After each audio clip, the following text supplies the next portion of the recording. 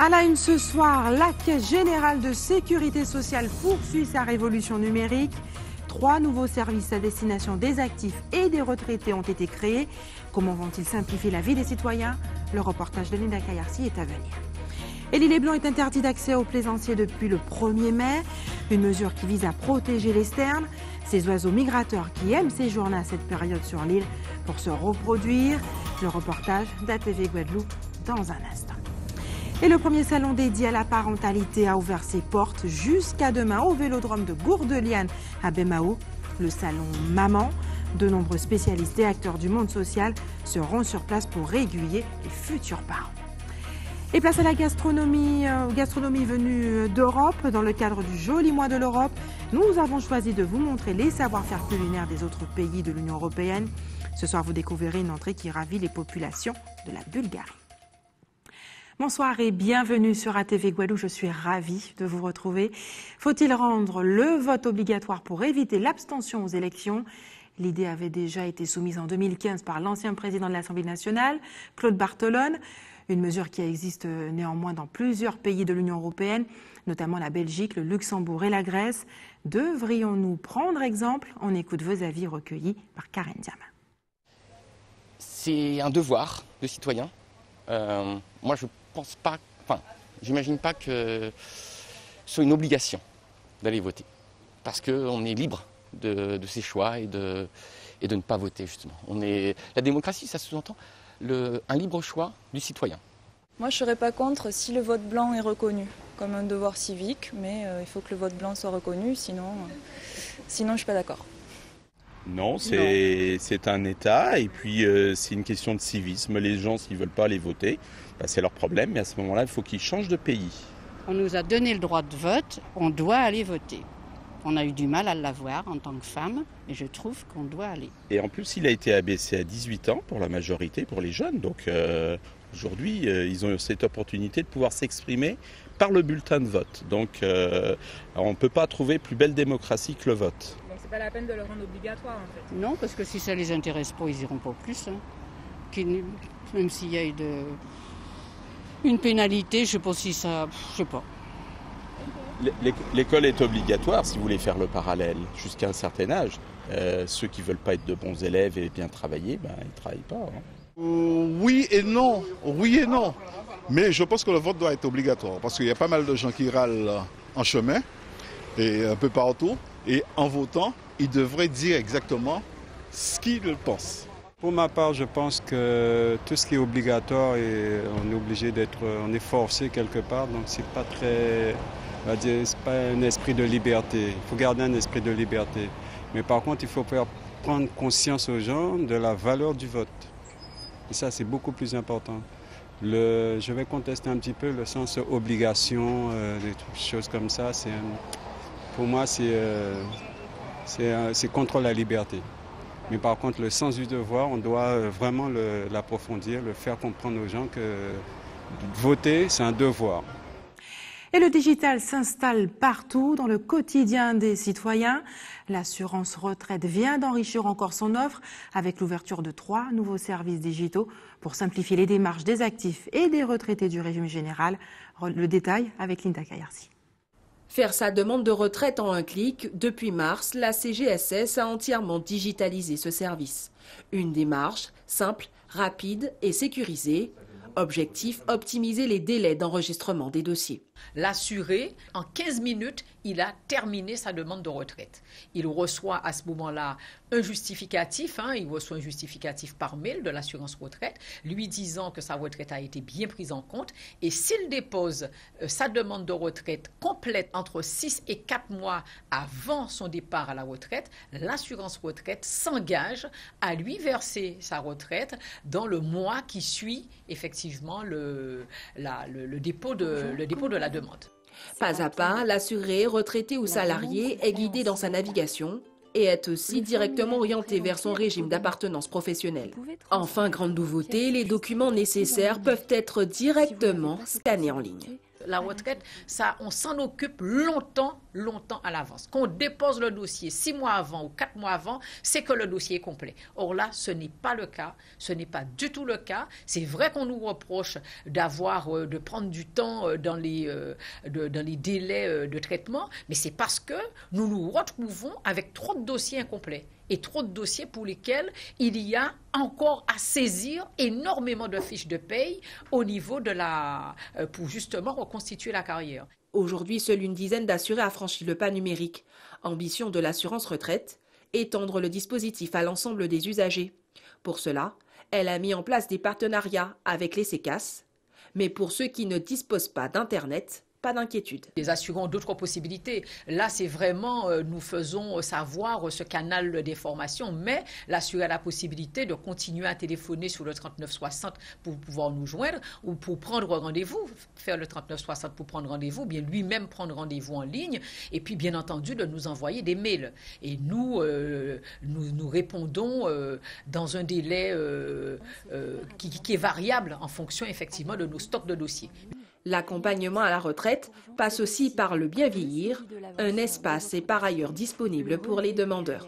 L'assurance retraite envisage également de mettre en place dans l'une de ses agences une expérimentation exclusivement réservée aux demandes de retraite en ligne. Direction la Guyane maintenant, où plus d'une vingtaine de commerçants de Cayenne a été sinistrés après les pluies abondantes qui se sont abattues sur le territoire ces derniers jours. Les autorités ont enclenché une demande de reconnaissance de catastrophe naturelle. Reportage Charlotte Fleury. Marlène Dufournier fait partie des nombreux commerçants touchés par les inondations de dimanche dernier. Dans sa boulangerie, près de 70 cm d'eau. Elle a subi quelques pertes matérielles et notamment 2 vitrines réfrigérées. Il y a quand même des dégâts, il y a des travaux, on a pris une société de nettoyage parce qu'il y avait vraiment beaucoup d'eau et il y avait beaucoup de poubelles qui arrivaient. Hein. Nous on a subi des dégâts en 2014, il y a eu 2009. Les assurances, c'est facile de payer l'assurance. Hein. Ça, ils savent prendre votre argent, mais pour rembourser, je peux vous dire que c'est pas une petite affaire. Donc ils vous demandent tellement de papiers. On a eu un huissier, on a pris un huissier dimanche même qui a bien voulu revenir se déplacer. Donc on a un papier d'huissier, un constat d'huissier. La mairie de son côté devrait mener une recherche de responsabilité.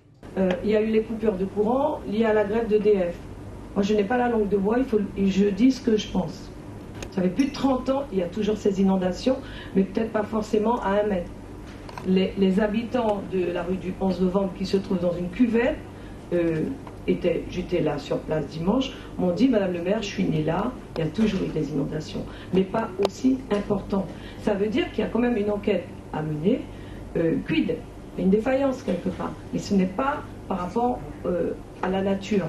Il faut chercher, il faut trouver le responsable ou les responsables. Pour les commerçants assurés, un dossier est à apporter aux assurances avec des factures et des photos des dégâts. Pour les aider, la Chambre de commerce se charge de faire le relais avec les assurances en leur facilitant la création du dossier. Suite aux événements de la grève qui a duré plusieurs semaines, on a monté en place une cellule pour les entreprises en difficulté.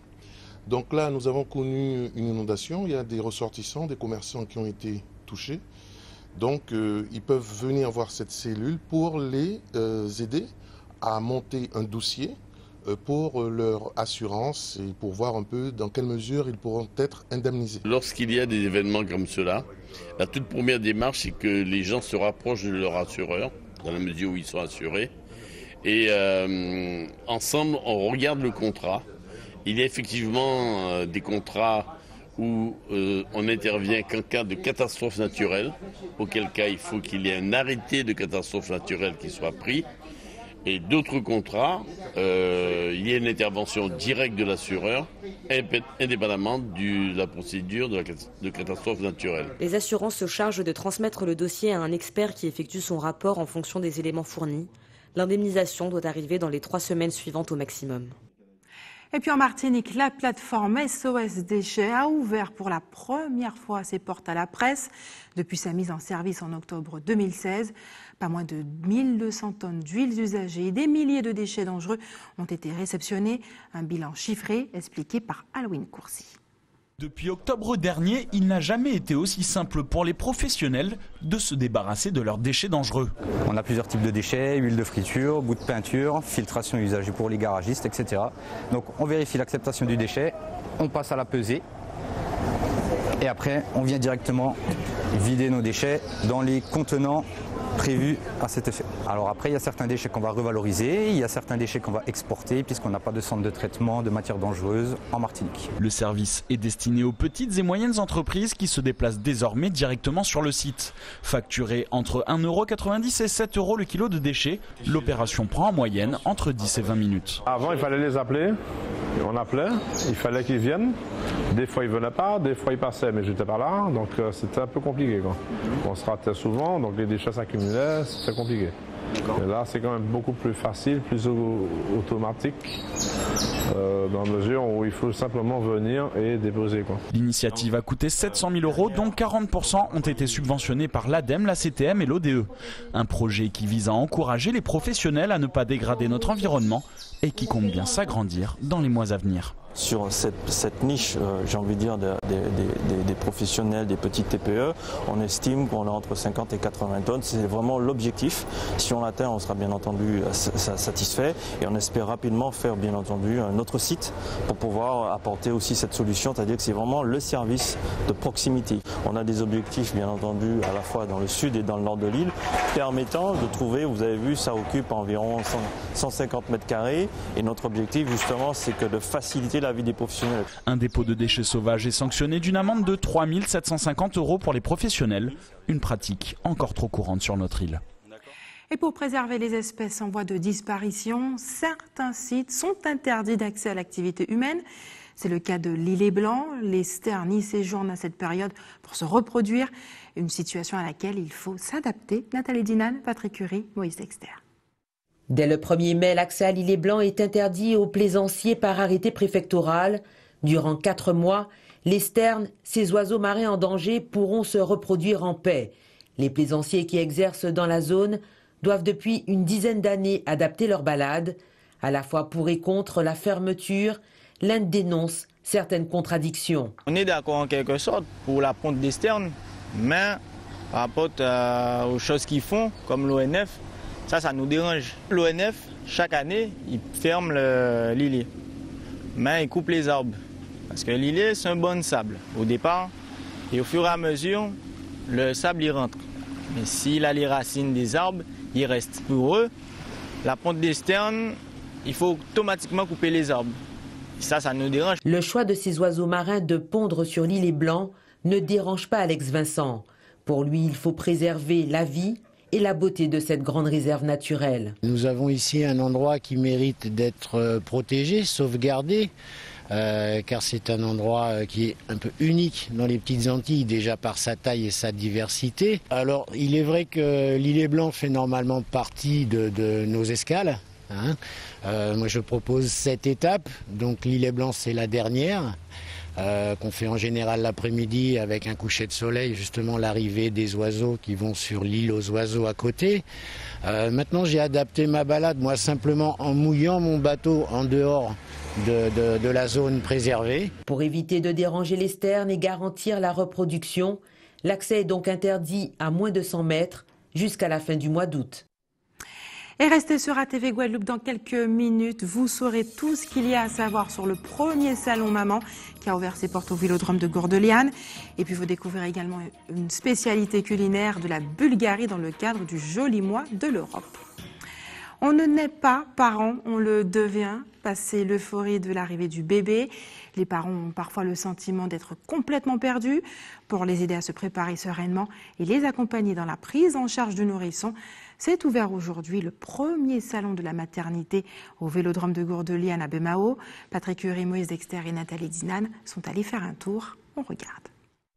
Parce qu'elles se sont retrouvées sans réponse ou sans solution, des femmes ont créé une association pour venir en aide aux parents et ont poussé la réflexion en organisant le premier salon de la maternité. Les parents viennent vers nous s'ils ont des interrogations. Nous, on est à leur écoute et en fonction de leurs besoins, on les oriente ou vers un professionnel ou vers nos partenaires pour qu'ils aient tout ce qu'il faut pour accueillir sainement le bébé. Pour inciter les femmes à opter pour l'allaitement maternel, les sages-femmes des classes, centres locaux d'action sanitaire et sociale, informent et forment aux bienfaits et avantages. Nous demandons aux femmes, dès qu'elles ont accouché, les premières heures, même la première demi-heure après, en salle de travail, en salle de naissance, de mettre le bébé au sein de façon à ce qu'elle puisse l'allaiter. Plus tôt elle allaitera, mieux il sera protégé, plus il aura des anticorps, moins il fera d'allergie. Et l'allaitement est conseillé de 0 à 6 mois. Pour une première, le succès est apparemment garanti. Une jeune maman n'a pas hésité à se déplacer pour découvrir les nouveautés et trouver des réponses à des questions sur la maternité ou encore la naissance. J'ai pris une petite assurance, on ne sait jamais, après la vie à la mort, malheureusement. On a trouvé des petites choses pour la maternité, pour la layette pour ma petite sœur. Je viens d'apprendre ce que c'était la sophrologie, donc des techniques d'apaisement. On est tous stressés sur Terre, ben c'est ça. Et puis on va voir la suite. La suite encore demain jusqu'à 18h30. Si vous vous interrogez sur la santé, la nutrition, la puériculture, la communication bébé-signe et plus encore, le salon de la maternité vous donnera certaines réponses.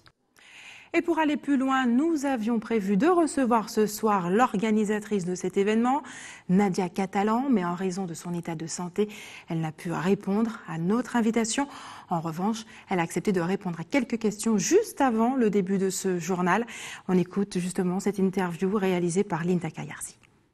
J'ai mis ce salon en place puisqu'on lance l'activité AFJP, Aide aux futurs et jeunes parents, et pour montrer qu'on existe et que nous sommes présents en Guadeloupe. Donc aujourd'hui, j'ai effectivement lancé ce salon. Il était prévu déjà de le faire depuis l'année dernière. Malheureusement, je ne pouvais pas par rapport à mes activités. Mais aujourd'hui, je tenais vraiment à lancer le salon de la maternité pour aider les jeunes et les futurs parents afin de les accompagner. Aujourd'hui, il y a l'accompagnement, il y a l'orientation et on va répondre aux interrogations. Donc aujourd'hui, les parents recherchent beaucoup à diriger, à être informés. Et j'ai vu aujourd'hui les sages-femmes surtout qui demandent un peu d'accompagnement au niveau au niveau des parents. Donc ça tombe super bien et tout le monde est satisfait. Je suis contente qu'aujourd'hui la sage-femme, le corps de métier, on retrouve chez nous ce qu'ils demandaient depuis de nombreuses années. Moi, en tant que effectivement jeune parent et commerçante très tôt et chef d'entreprise très tôt, très jeune, depuis à l'âge de 23 ans, aujourd'hui j'ai 29 ans, donc je passais souvent en maternité et malheureusement je tombais sur des mamans qui ont une vraie difficulté. Donc ce qui fait qu'aujourd'hui j'ai eu l'envie de les accompagner jusqu'au bout et d'être toujours à leur côté. Donc aujourd'hui je suis lancée pour ça. Les difficultés comme justement trouver un kit de naissance déjà tout prêt ou quelqu'un pour les orienter à préparer cette valise de naissance toute prête. Donc moi, en ayant vu que effectivement les parents recherchaient vraiment une aide et un accompagnement, j'ai décidé de les accompagner de ce sens-là. Donc comme je dis, j'ai les contacts, je suis commerçante, donc je fais profiter aujourd'hui et bénéficier des prix des valises de petits prix. Des conseils au niveau des sages-femmes, des hôpitaux, d'accord, la relaxation pour maman et bébé et les interrogations que papa se pose toujours.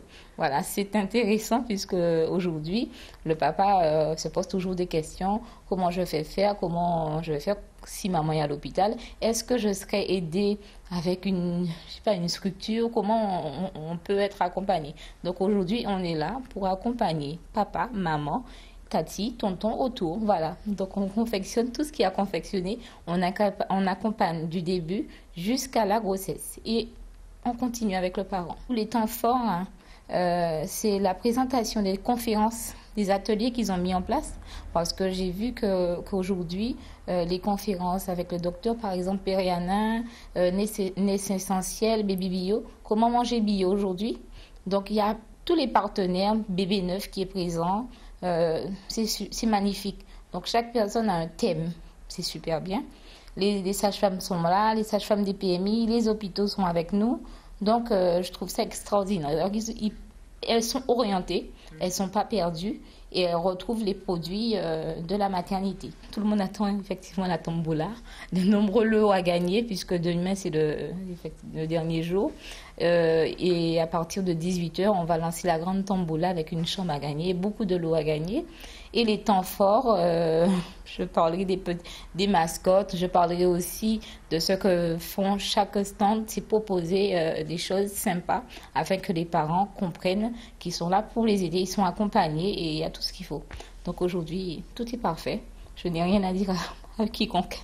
Donc bon travail et j'espère qu'on se retrouvera l'année prochaine. Et suite de notre série consacrée au joli mois de l'Europe, nous avons choisi de braquer nos caméras sur les richesses culinaires qu'offrent les pays de l'Union européenne. Pour l'occasion, nous vous ferons d'ailleurs découvrir plusieurs spécialités. Ce soir, place à la Bulgarie, Linda Kayarsi. Bonjour à tous, bienvenue dans les cuisines du phare. Donc pour le joli mois de l'Europe, on va cuisiner en entrée. On a choisi la Bulgarie avec le concombre avec du fromage blanc, de la nette et des noix. Donc pour l'entrée de la Bulgarie, on fait soupe de concombre froide avec fromage blanc, ricotta et un peu d'aneth. Donc concombre pays, 300 g de fromage blanc, 100 g de ricotta et à peu près un bouquet d'aneth. Donc on épluche le concombre. Et après, on va le couper en deux pour enlever tous les petits pépins. Parce que sinon, après, dans la bouche, c'est pas très agréable dans une soupe. On enlève bien tous les pépins. Et après, on coupe en petits morceaux pour que ce soit plus facile à passer, à mixer.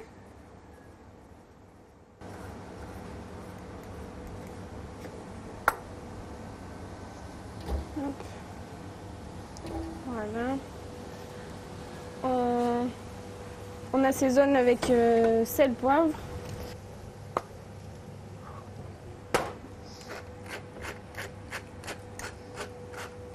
Du poivre et un peu de piment d'Espelette, mais ça c'est vraiment pour le Pays Basque. Ensuite, fromage blanc, ricotta.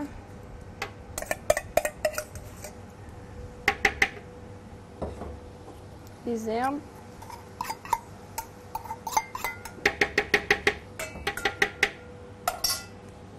Et on mixe.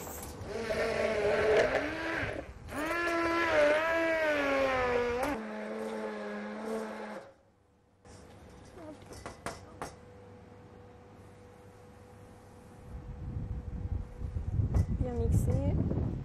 Et on met des petites noix dessus pour apporter un peu de croquant.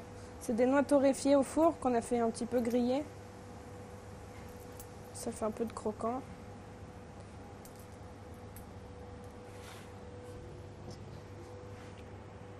Et voilà.